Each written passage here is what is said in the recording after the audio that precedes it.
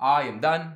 I am unsubscribing from everything. Alright, I'm gonna try to make this one short and sweet. I believe that preferences reflect both our choices and our behavior. Your choice to watch a particular TV show or Netflix series or read a specific book or YouTube video will probably change your behavior in a particular way. Either you're talking about big changes or nano changes, small changes. The way you see the world is going to be different with each piece of content you're adding in on a daily basis. And this is a good thing. This is how you evolve. This is how you improve.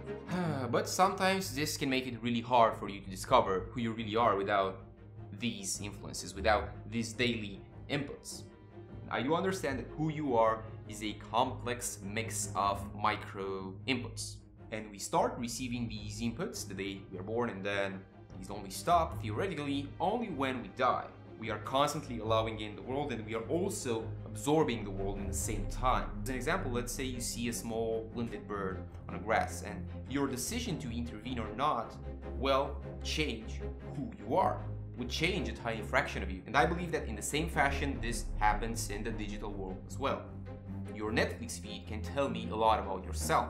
It is not a rule, but it can help. And I remember reading this article in 2018, and there was a statement about Netflix having 30+ million versions, as each feed is inherently different. If I'm watching comedy TV shows during the weekend and crime TV shows during the week, my Netflix feed will essentially be a mix between comedy and crime. And of course, it's not that simple because you have various kinds of comedy and various kinds of crime. And if you say add in some drama, you can change everything. And your preferences and my preferences will get on the record, and we will get recommendations based on our initial choice. And these, of course, will morph and will evolve into something else as we diversify our palette. So here's my idea. I do spend quite some time in the digital space, and I believe that we all do.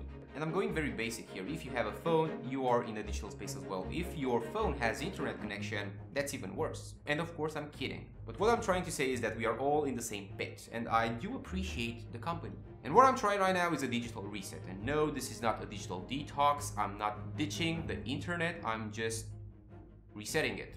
I view this as a sort of a digital clean slate. And although I'm not going to be 100% accurate in doing this, what I want to do, I want to tackle the main sources of input that I find distractive and also sort of intervene and get in the way of me knowing and learning who am I. So my aim is to have a fresh email inbox, a fresh YouTube feed, and also a fresh Netflix feed.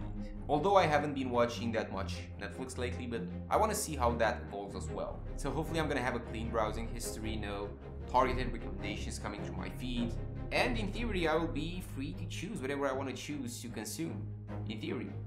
And I know that I'm still going to have to face the stuff that's trending, and big tech is going to try to shove that in my face. And that if you want to go philosophical on this one, you can start asking questions like, are we really free?